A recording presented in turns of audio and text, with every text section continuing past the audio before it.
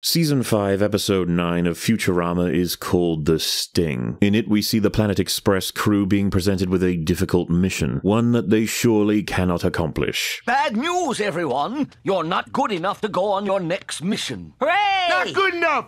Why? Says who? Farnsworth explains that the previous crew died on this mission and that it's simply far too dangerous. This is good news to Bender and Fry, but not to Leela. We are just as good as any of those other crews you sent to their deaths. But Leela, we're no good. I'm scared too, but I'm more scared of disappointing myself. I'm not scared of that at all.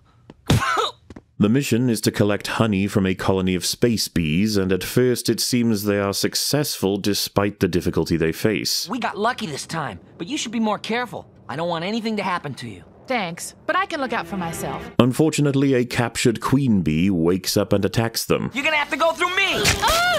Oh! He's dead. The episode takes a turn as Fry, arguably the most important character of the series, dies to save Leela. We see a funeral, references to the beginning of the series, his past loves, and strong sentiments shared by each of the characters. Leela, struggling to deal with her grief, decides to eat space honey, falls asleep, and dreams about Fry. He says he can prove he's real by telling her where he hid a gift for her before the mission. There's just one thing I want you to do. What?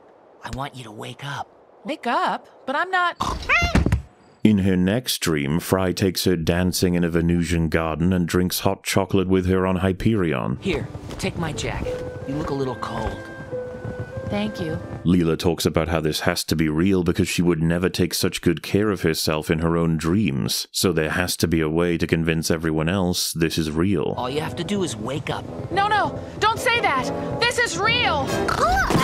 The story starts to get a bit more complicated because Leela wakes up with Fry's jacket, the one he was buried with. When she presents this to the crew, she sees it's actually her jacket. Everything's going to be all right, Leela. What? Leela begins to lose her mind, and she lets everyone know she's been taking space honey, which explains her behavior. 1 spoonful calms you down, 2 helps you sleep, 3 will take you to a sleep you will never wake up from. And so she takes 2, only to accidentally hit the royal jelly jar, spilling it onto the couch, which brings Fry back to life. You see the DNA from the couch combined with the DNA from when he fell in the jelly. He's back. He's safe. Everything is fine. Neat. Leela lets him know that she's glad he's back, he's not dead, and she wasn't responsible for his death, and that everything is fine. You have to wake up. Wake up? Oh no! No! Leela begins to crack up, seeing the crew sing "Don't Worry, Be Happy" while gradually all blowing up as a result of bee stings until coming to terms with losing her mind. She ultimately decides to open Fry's coffin to make sure he's still there. Only things get even more difficult for her to understand, and she wakes up again. So she decides her mind is falling apart, but that she's sane enough to know that, and she does indeed choose to eat the honey. 3 spoonfuls, enough to sleep forever. To be with Fry, since he is alive in her dreams and she doesn't have to deal with him being gone. Only at the last moment, Fry reaches out and tells her she has to fight. What am I supposed to do? Fight it! I can't! You can! The Leela I know doesn't give up this easily. Leela is losing her grip on reality. She lost her closest friend because she endangered the crew on a mission that she only wanted to complete to prove she was better. Her ego and vanity caused so much damage, she's contemplating a solution that can let her dream about a world where that isn't the case. And Fry... I'm so scared, Fry! I don't know what to do! Just wake up, Leela. Please, just wake up. As Fry continuously asks Leela to wake up throughout the episode, we eventually hear him breaking down as he says it behind the sound of hospital beeping. Leela wakes up. Fry, you're alive. Leela! You're awake! The ambulance took you here right after the bee stung you. The stinger went right through me and you got all the poison. It turns out Leela's decision to prove she could handle this mission almost killed her. The guilt over the damage she assumed it caused a crew member almost brought her to suicide. In reality, the damage she had done was to herself, and she needed to come to terms with that before realizing that any dream world where everything is perfect and you only made the correct decisions is a dead end. It's a nonsense fairy tale, and fighting to get back to reality is what matters. to get back to those you love and who love you. Everything in the episode is now recontextualized as Leela's point of view on the characters instead of them being themselves. On top of that, you see absurd realities of the world being treated as normal, like the stinger being left in Fry's corpse, or Bender immediately selling Fry's possessions, or the professor chopping someone's head off to analyze it. It's not that these things wouldn't happen, it's that this is what Leela would expect to simply be the case in her world, and as the episode continues, we get more and more abstract representations of her mental state. The episode sheds light on Fry's commitment to Leela, giving us clues that he did indeed put his jacket on her because she was cold, he did get her the gift, and his speaking to her is very likely what managed to bring her back, to pull her from the brink. Maybe if you heard a familiar voice, it might help keep your mind together. But who knows if it really got through. It got through, Fry. It got through. Ultimately, it told us what Leela felt about her own actions, what her role is within Planet Express. It showed us how she felt about Fry. It showed us what she loved about Fry, what he acts as in her life. It told us the effect she believes Fry's death would have on the world, and it told us that she blamed herself for everything. Her hubris, her pride, drove the crew to suffer, leading to a final decision to sleep forever. Only she realizes that the pieces of Fry she had left, that she's trying to bring him back with, that she's willing to die for, are the few pieces he's using to get through to her on her actual deathbed, to bring her back to the living. His voice guides her back to the real world, and he gave up every second to make sure she was okay. Leela spent the episode believing she had killed Fry, only as it turns out, he was the only person preventing her overwhelming pride and guilt from keeping her in this coma forever. It's bloody brilliant. In Season 5, Episode 21 of Buffy the Vampire Slayer, The Weight of the World, Buffy has spent the entire season fleeing a god. She's been protecting her sister from this thing that wants nothing less than to kill her, leave this dimension, and leave the apocalypse in her wake. In the prior episode, at the end of her rope, Buffy loses Dawn. The team is crippled, low on resources. It's a simple matter of time before Glory will kill Dawn, and Buffy will lose everything. Instead of her usual reaction, to create a new plan, to act fast, to give a speech about this new evil being defeated once and for all, she stops, she sinks, and she is frozen as the episode closes out. Buffy, please! Buffy! We discover in The Weight of the World that Buffy has entered a catatonic state. The pressure of every event during this season has absolutely destroyed her. At least that's the obvious interpretation one would have, considering all that's happened. Losing Dawn after all that Buffy's been through, I think it's pushed her too far into some sort of catatonia. Willow, the witch in the team, decides to enter Buffy's mind to get her back. Upon entry, Willow sees, as we do, that Buffy is in her childhood home. She's reverted back safely and comfortably to a child. Hi, Willow.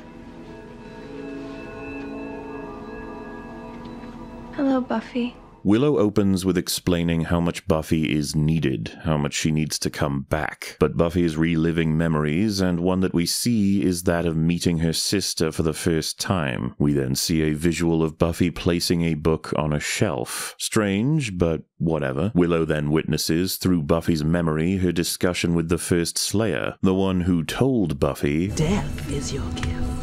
Death is what the life of a Slayer brings. Death surrounds her. And again, we see that visual. Then Willow follows Buffy into Dawn's room and she kills her. Buffy is convinced that death is all she is. This is unsurprising after another significant event in the season. Death Is your gift. Upon that notion, we backslide again to Buffy as a child, visiting Dawn for the first time. She's looping on specific memories, that of meeting Dawn, learning the Slayer legacy, and killing Dawn. Only, there's that one extra visual. Willow then starts to get a bit more desperate. This never happened. You never killed your sister. None of this is real. You're stuck in some kind of loop. Buffy seems to be stuck in what could even be called a simple loop. She thinks she killed Dawn, or that her failure led to Dawn's death, meaning she may as well have killed her, and that's all she's good for. But there's that one memory that doesn't quite fit.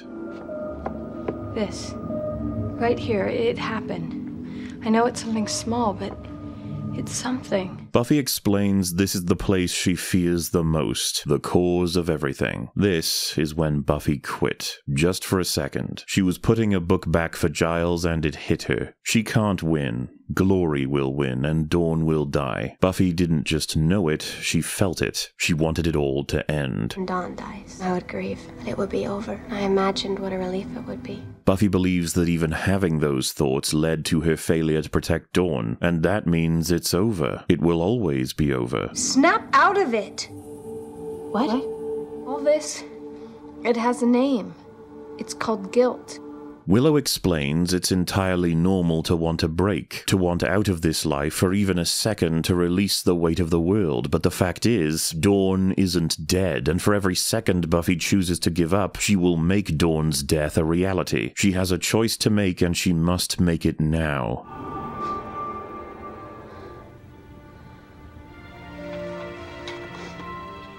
Willow reaches her, and Buffy is ready to lead. This episode deftly guides you through a rather layered and complex bit of trauma, with visual metaphors and dialogue being blended out of time and space, while Willow acts as the only anchor to the real world. Buffy begins by hiding in her very own childhood memories, metaphorically removing herself from the weight of all responsibility, at the same time enjoying the moment Dawn entered her life. She's clearly consumed by what the first Slayer told her, that death surrounds the Slayer. It is her legacy, her gift. She is being crushed by the weight of these events. The realization, however, is Dawn's death is what took her over the edge. Only, as Willow highlights, Dawn is not dead. Dawn is alive, and she's waiting to be rescued just like always. The one thing that would ensure her death is to give up. Buffy is realizing that she killed Dawn the second she didn't want to protect her anymore, even for a second. She then believes she's lost. Not because she failed a particular battle, but because she doesn't have the drive to win anymore. Buffy gave up. Whether true or not, whether reasonable or not, she thought it, she believed it, and that destroyed her. Buffy killed Dawn because she no longer believed in the fight. And so Willow, being the grounded, forceful spirit in Buffy's life, tells her exactly what she needs to hear. She takes her out of this waking nightmare, and together they build the strength back up to take Glory on, once and for all. Buffy spends the episode believing she killed Dawn, and that this is her hell as a result, to wallow in the realization that she's nothing more than death, only to understand through a trusted friend that it's self-fulfilling. The loss is only so for as long as you don't change it. Making a difference is standing up and fighting. It's bloody brilliant. Ahsoka has been airing recently. The first 4 episodes were a clusterfuck of abysmal writing, with the primary disaster being a complete lack of anything close to effective characterization for the main cast. I struggle to know just who the fuck any of these cardboard cutouts are or why I should care, and that's from the parts of the show where something happens, a whopping 5%. It doesn't help that the actresses playing this collection of corrugated statues on wheels feel the need to resist emoting as though the survival of Disney's stock prices depend on it. But here we are, the episode where Ahsoka is lost in the world between worlds. A convergence of events looking to intertwine all aspects of the Force, her history, and the relationships both past and present. All of this because the only character I give a fuck about booped her off a cliff. Ahsoka Tano will finally have to face her old master once again. She will complete her training and come to understand there is quite the journey ahead. You look the same. You look old. Well, that happens. Okay, so if you don't know, Dave Filoni writes dialogue about as well as Rian Johnson writes whodunits. It's just dumb! So as much as this shit clunks harder than adamantium anal beads, we're gonna try and work through to the point this episode has to make. It means you still have a chance. Chance. To live. So Ahsoka is here, and she's dying? Interesting, since all 3 characters I've been referencing are essentially comatose in their respective stories. Live or die. We are then treated to witnessing a great battle in the Clone Wars. I was able to figure this out because of the incredible visuals, not at all because of the zombie pisshat dialogue. This is the Clone Wars! Anakin tells Ahsoka that as a leader she will have to make decisions that bring about people's deaths, and that to win the war you have to be a soldier. Is that all I'll have to teach my own Padawan one day? So, Ahsoka is sad that death is a common part of the Jedi, or soldier, or warrior experience. Doesn't it suck that the fate of her Padawan is violence and death? Perhaps it's worth throwing in the towel instead. Strange that she would have this perspective when this is adult Ahsoka reliving child Ahsoka's memory, meaning she is a person who has completed many campaigns, being motivated to save people's lives. She's not actually young nor inexperienced, because that is the point of the world between worlds, right? Soldiers dying and killing enemies in favor of preventing mass death is a pretty straightforward concept that I figure she understood and valued. Teaching a Padawan to engage in a life like that could be considered quite the positive thing. They may prevent mass suffering, something I figure she knew. I'm teaching you how to lead, how to survive. To do that, you're going to have to fight. What if I want to stop fighting? Then you'll die. If you don't fight, you die. Seemingly a very weak version of similar stories, considering how little there is to prompt this. I had no clue Ahsoka was giving up. Where was any of this in the previous episodes, and why was this prompted by Baylan talking about death and destruction? Those lines are repeated in the previously on. Your legacy, like your master's, is one of death and destruction. She apparently took that criticism so seriously she's now contemplating suicide in the form of simply giving up. I doubt anything we've heard from Anakin so far is new to her, nor would it be anything that would encourage her to live or die in this scenario, but then I have no idea why she would want to die. It was my fault. They were following my orders. I got them killed. This is war, Ahsoka.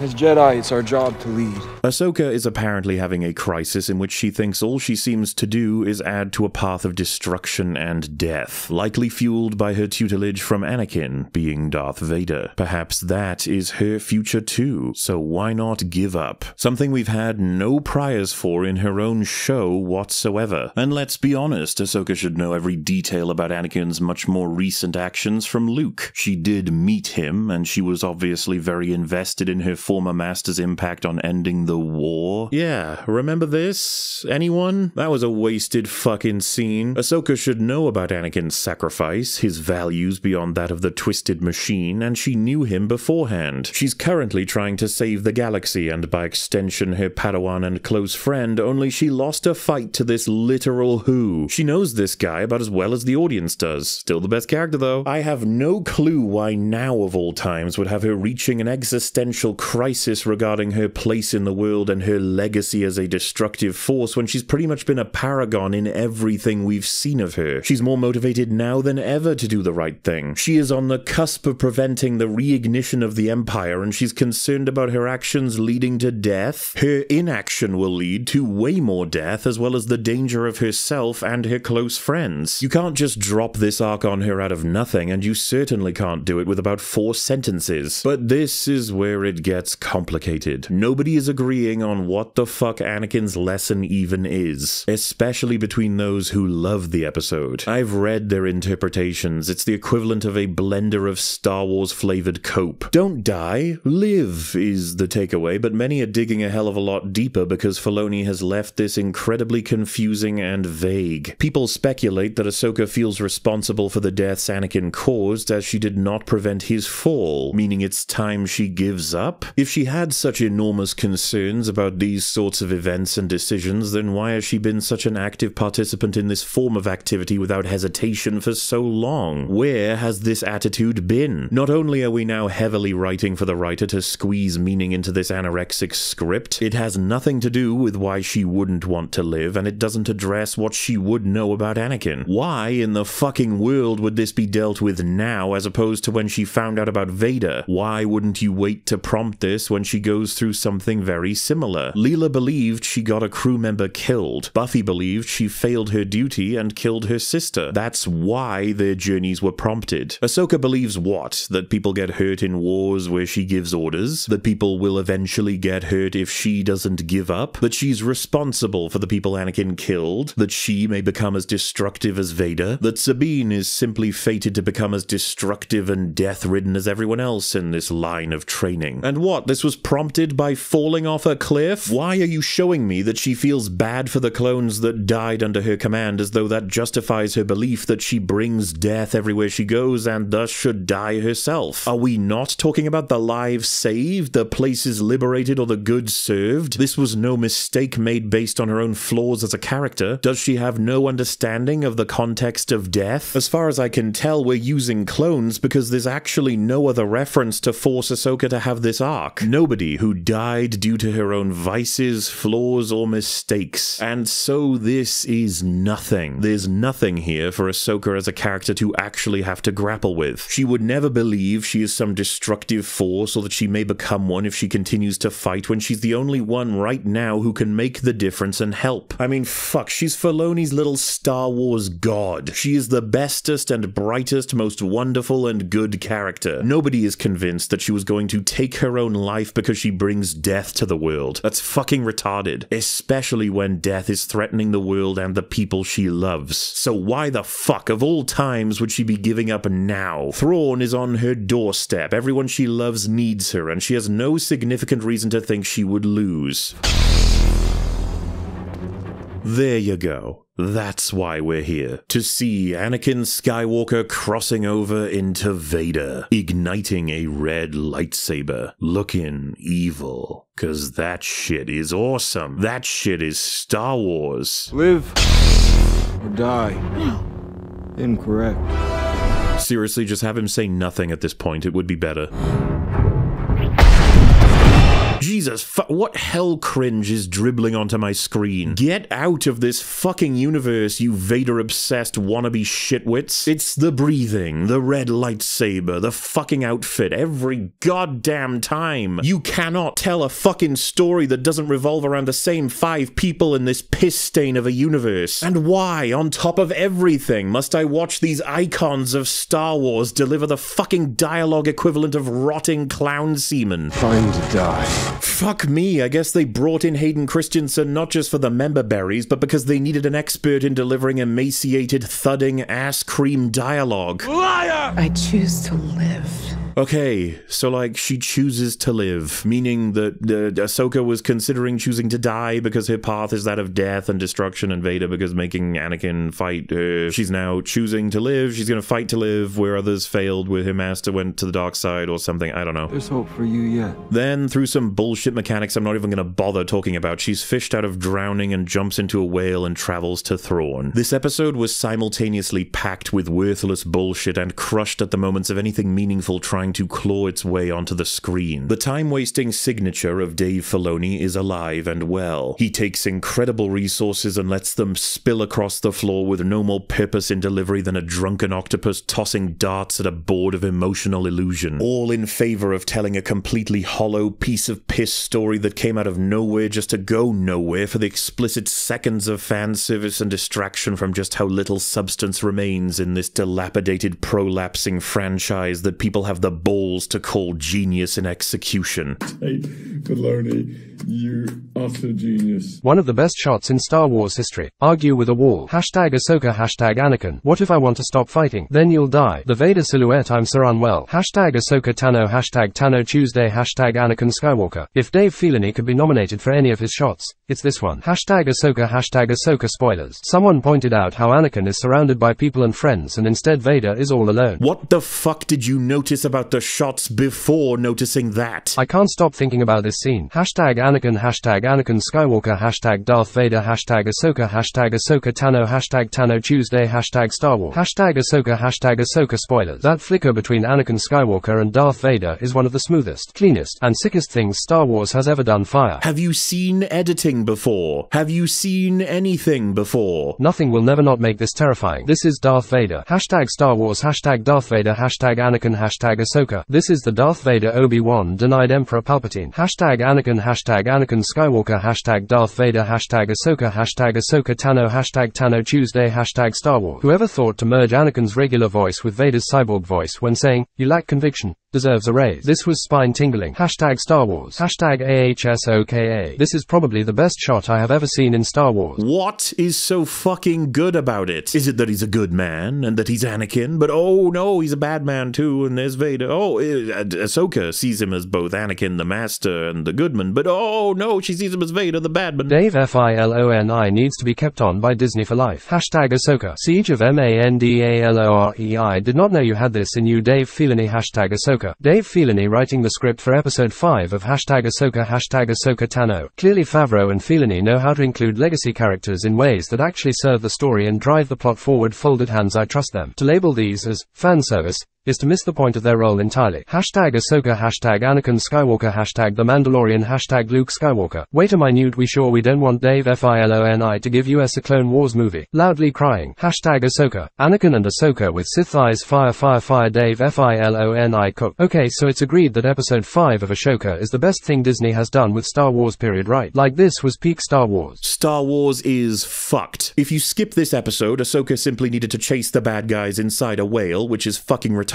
in and of itself. Her existential crisis came from nothing and is resolved with ease in minutes. The idea that this is one of her most important character episodes and all of the context to understand it is apparently from countless seasons of other TV shows. That's absolutely embarrassing. Regardless, Ahsoka is and will be no different from before to after this event in how Rosario Dawson portrays her, because she has been portraying her as a dissatisfied brick in key emotional moments of this series already. Now! Except now she's wearing white clothing because that's the only fucking thing they know how to do. This is peak Star Wars. Peak Star Wars is Dave Filoni discovering CGI smoke, a visual that can barely be accredited to him, before Jon Favreau, before Gareth Edwards, before, well, ain't it fucking depressing to know just how stale these ideas are? Anakin and the world between worlds annihilates what we understand to be his relationship with Luke and raises more questions than the fucking hyperspace kamikaze. Is this Anakin? Is this fragments of his life through time brought together to reach out to Ahsoka? Is this Ahsoka's vision of him? Is this a photocopy of him from a particular era? Is this a Force ghost? Is this a combination of the lot? You understand that the meaning of everything coming from his end changes dramatically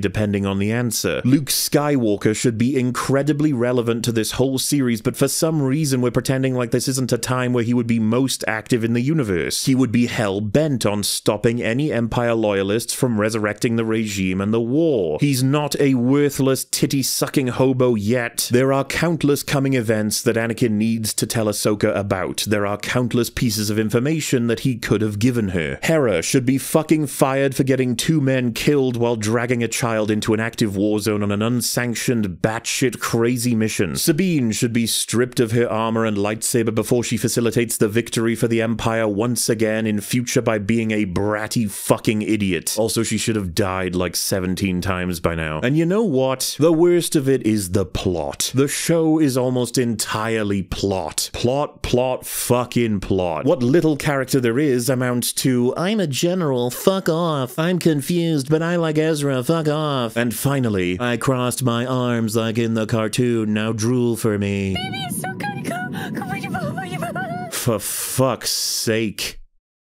This video explored 3 episodes of television. Episodes where our main character is locked in an otherworldly state thinking about how her legacy is death. That she should simply give up, only to realize she is wrong, escaping that loop and fighting hard to get back to the world of the living. 2 episodes were from 2 of my favorite television shows of all time. Shows featuring characters that are essentially trapped within their own thoughts, feelings, memories, and flaws. They spend the runtime discovering more about their own lives, motivations, values, and interpersonal dynamics than the total character development on display in all seasons of all Star Wars TV shows put together. Outside of the good one, of course. The characters are treated with great respect, and they each have realizations all ranging from intense horror, motivated senses of purpose and responsibility, all the way over to love and relief that will go on to change everything they understand about the world and themselves. Prompted by incredibly dramatic events that will stick with them forever, regardless regarding insecurities and flaws they've been dealing with since the beginning. They are absolute bangers of character exploration and share a very surprising amount in terms of structure and execution, despite the fact that we have here a supernatural horror drama and an animated comedy. And these are far from the only examples of writers who belt out absolute beasts of storytelling with this format. It's the impressive power of that craft. It's why we remember them. Ahsoka, much like mostly anything Disney produces these days, is a fucking blight on storytelling. It's dragging down every last aspect while using the very few easy elements it's familiar with to blind its audience as much as possible, to manipulate using nostalgia, and to dissuade anyone from noticing the hollow, desolate, creative, bleached bones of the storytelling beneath. It's pretending to be a story. It's incredible how much those who love the episode disagree as to what it's about, adding all kinds of content that absolutely wasn't there beyond an evil eye glance or glitchy fucking Vader visual. The episode plays at the idea of a woman who believes her legacy is death, with no backing beyond her mentor having become Darth Vader. Other than that, there's nothing in the writing or the performances in the entire season leading up to it. A conflict that lacks foundation when she should know about Vader's lasting legacy. A conflict that lacks focus because, unlike Buffy, she did not reach a moment of almost wanting a loved one to die to release her from responsibility. A conflict that cannot be less relevant when the universe hangs in the balance of Ahsoka being able to stop Thrawn. We play at the idea of her being on the cusp of death, of contemplating suicide because of her guilt and the desire to stop fighting in a world where she could cause so much destruction within. A conflict that lacks focus because, unlike Leela, nobody has been killed thanks to her flaws. Only soldiers dying in a war to defend the world from tyranny. Something that requires far more contemplation and understanding for an audience than Rosario Dawson crossing her arms. But no, it's all about actually how her lineage stretches through all of the Jedi and that her legacy is to train the next one in Sabine. That's daunting considering the death and destruction that comes from training anyone this way, which is insane considering the dramatic and immense amount of good that Ahsoka has done as a result of her training that isn't even brought up. But no, it's about how Ahsoka wants to be close with Sabine and train her, only she fears a betrayal or a turn or abandonment, even though her switch to train Sabine happened in a couple of seconds, with all the facial expression of a fucking mollusk. But no, it's about how she doesn't like to take risks. She'd rather destroy the star map and condemn Sabine to a life of wondering what if than take the chance at something better. What? She wanted to destroy it to prevent the bad guys from reaching Thrawn. If she wanted to destroy it in general, she would have done it in episode 1. The key to understanding the cope of the fans with this one is right here. This isn't explicit.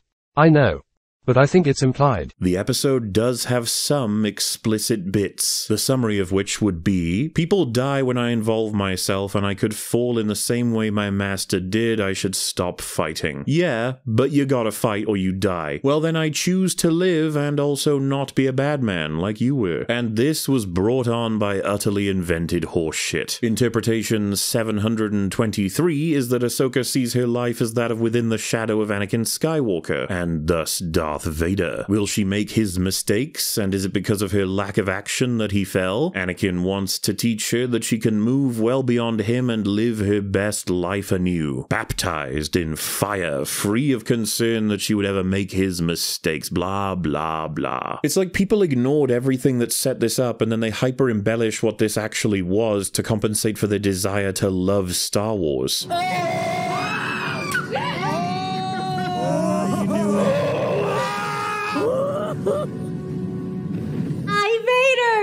He Vadered! Oh, wow. I'm stressing. To be in that content position with the wonderful franchise at all costs. Good job, Dave. Dave Filoni, yeah! Wow, well done, Dave. Thank you, Dave. Dave Filoni.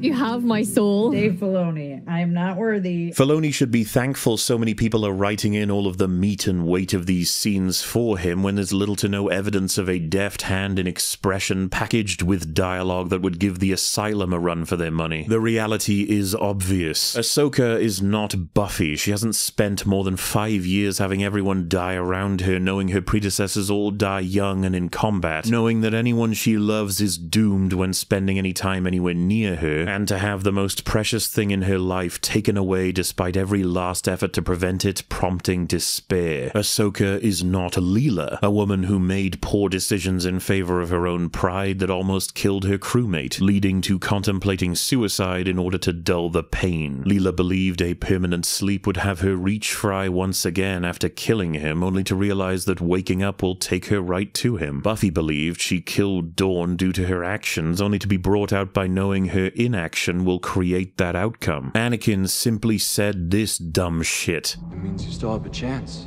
to live. Live or die. Then you'll die. Trying to die. There's hope for you yet. This is nothing. Ahsoka is a teenage storyteller's love of Star Wars as an IP come to vague life. Is she younger? It's young Ahsoka! That's young Ahsoka! Ah, clones! Walking around in a clip show of everything we love to recognize. This is the coolest thing I've ever witnessed in Star Wars. Some of the best Star Wars content, period. Are we gonna get Rex? It's Rex. A simple trick of the light, a stencil of a shadow of a stain of storytelling, nothing more. She is a Rubik's Cube with every color on every side, matching the shade of her oh so fucking special lightsabers. Turn and twist your interpretation to your heart's content, and I'm sure you'll feel you've hit on something every time you reach a conclusion. I'm here to finish your training.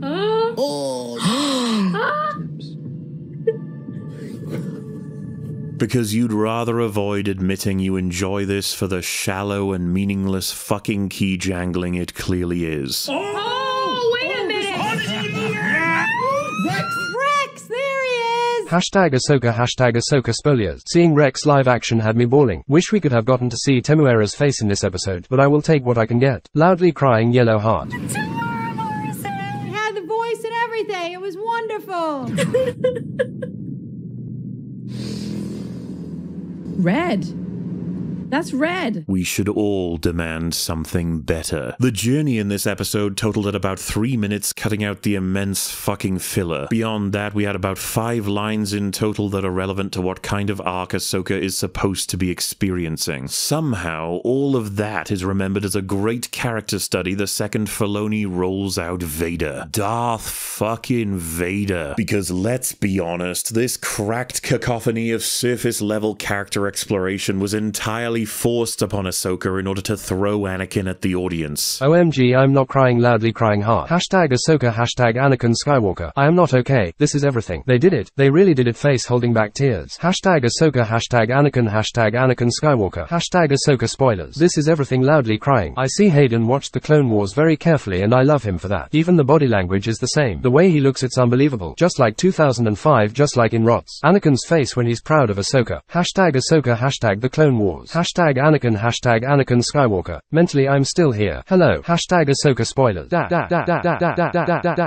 He did the thing. #Anakin. The true Darth Vader. #Star Wars. Vader transitioning to Anakin was pure cinema one. #Ahsoka, #Anakin, #Anakin Skywalker. The GOAT. #Anakin Skywalker, #Ahsoka. Years ago if you told me that one day we'd see Hayden Christensen return to play Darth Vader, but without his suit, wielding a red lightsaber and fighting his apprentice from the animated series, I'd call you crazy. #Star Wars. Then and now #the Clone Wars. #Ahsoka, #Anakin. OML like live action fucking Clone Wars ISCREAMEDDD. Also I already tweeted about it, but live action Anakin in the Clone Wars outfit AHHH. #Ahsoka Tano, #Ahsoka, #Anakin, #Tano Tuesday. Breaking. Latest episode of Ahsoka reminds fans that The Clone Wars was a series they watched once. It was supported more so by things you recognize than anything substantive to draw from her journey, and it was delivered with dialogue about as graceful and considered as a dead elephant trying to play fucking Jenga. Tell me what's going on. The battle's not over yet. There are more separatist droids approaching. This is the Clone Wars! Trying to die.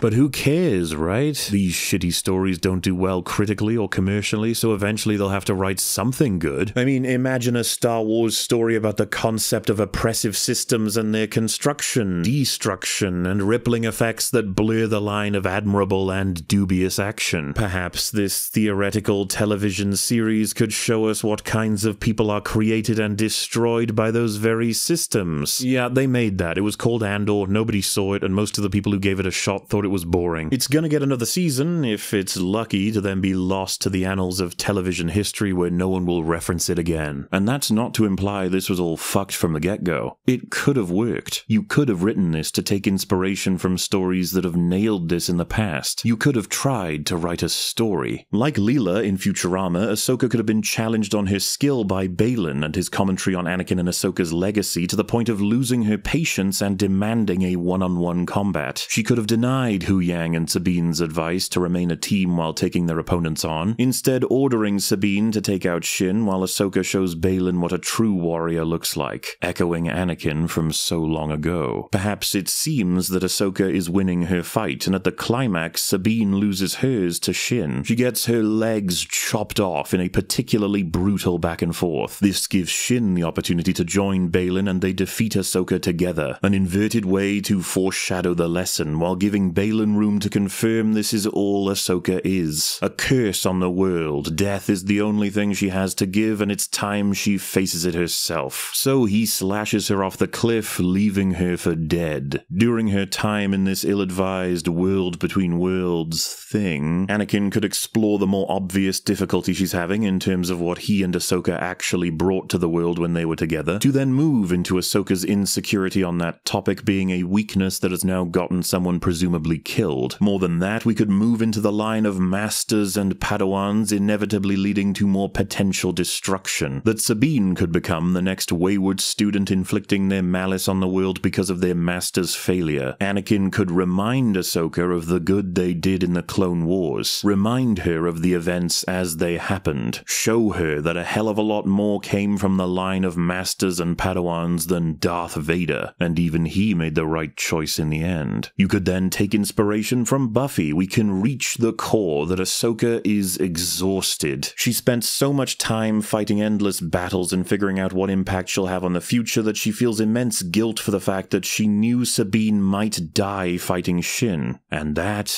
just for a moment, seemed like a relief. To relinquish the responsibility of training a Padawan, of continuing this line, of risking another Darth Vader. And then Anakin could give her every last lesson she would need. That Sabine has made mistakes, but she's not lost. The only way you lose her is to not get out there and fight for her, fight for the world. And that Ahsoka may have felt what she felt, thought what she thought, and made those mistakes, but no matter what a person does, there's always a pathway back. A person is not simply their mistakes. All of these lessons and introspections, of course, meaning a hell of a lot coming from a post-Return of the Jedi Anakin. However, as it stands, it doesn't seem clear that Ahsoka is all that much concerned about Sabine's fate in this episode at all. Most of the episode is confused, shallow, and absolutely meant to bait fans into a frenzy. Other than that, we had about 40% of the fucking episode devoted to Team Hera wandering about. But who cares? We've got Anakin Skywalker and Ahsoka dueling, we had live-action Clone Wars, we had Darth Vader,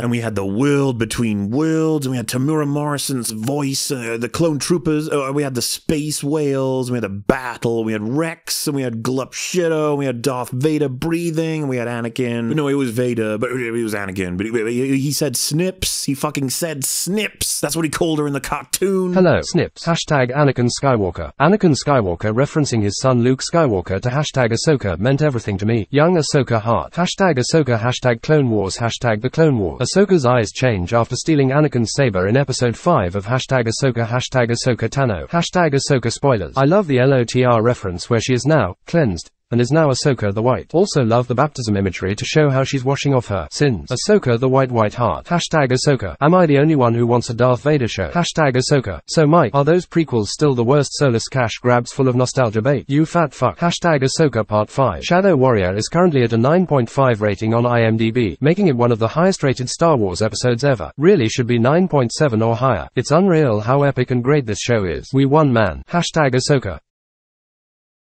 I found the sting because I was loving Futurama anyway. I found the weight of the world because I was loving Buffy anyway. My love for past work or IPs is what allows me to experience these stories. It got me to the point where I can consider what they mean to me and what they say about the people going through these journeys. They can help me recognize similar experiences in other characters, in other stories, or in people in real life. It's not enough for Leela to kick people while saying, "Hi-ya!" It's not enough for Buffy to say, I'm Buffy, the vampire slayer, and you are? I need the structure, the foundation for substantive elements to actually fucking be there. It can't just be the goddamn jangling of tired, old keys rusted from the fucking tears of elated fans coming to realize this skin-walking calamity is not what they think it is. But at least Anakin finally gets to save those he loves from death, like he always wanted. Bitch, she already did that. And Ahsoka wasn't even remotely close to death. They're making that shit up as much as they made up the mechanics of this retarded fucking worlds between worlds shit too. But there it was, Anakin Skywalker, Darth Vader, doing his thing, and everyone freaked out. Loved it, as much as I'm sure they'll love it weeks from now when it sours like the foul piss that it is. Just like the beloved appearance of Anakin and Vader in Kenobi, until everyone soured on that. Just like the beloved appearance of Cad Bane in Boba Fett, until everyone soured on that. Just like the beloved appearance of Luke Skywalker in the finale of Mandalorian Season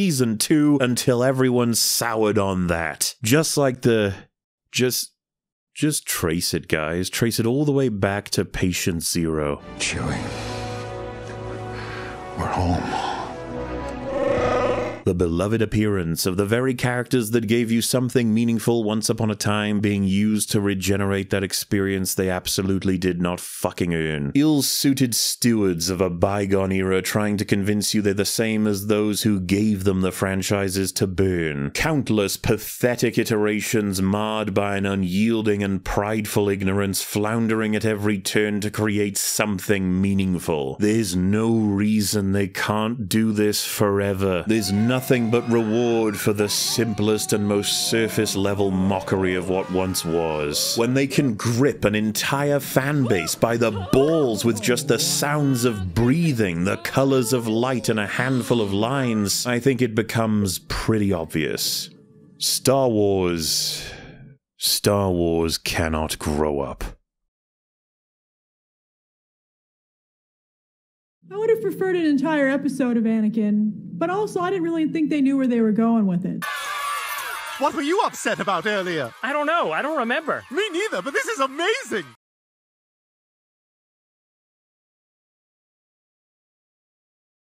We were talking about Mara Jade earlier on, and who knows? There's always... That guy said yes. Yeah, see, I knew this would happen, which is I give Thrawn, but it's like, as soon as you give them, it must be like if you have a child, you give them a toy, and they're like, yay, what else have you got? And it's like, no, play with Thrawn. Play with Thrawn for a little bit. It lasted for 30 seconds. Yeah, you know. Red. That's red.